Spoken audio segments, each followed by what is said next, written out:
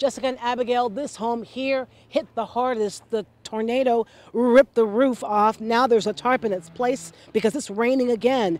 And tree branches strung along the front yard. And now the cleanup begins.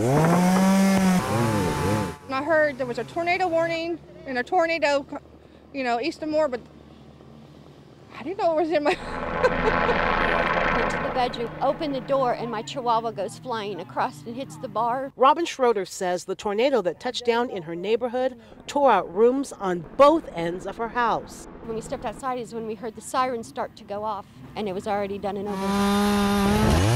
The damage extensive, uprooting trees, flipping a trampoline, and ripping apart fences. Neighbors immediately went to work, cleaning the debris left behind. The first thing I saw when I moved the blinds was tree. I said, oh boy.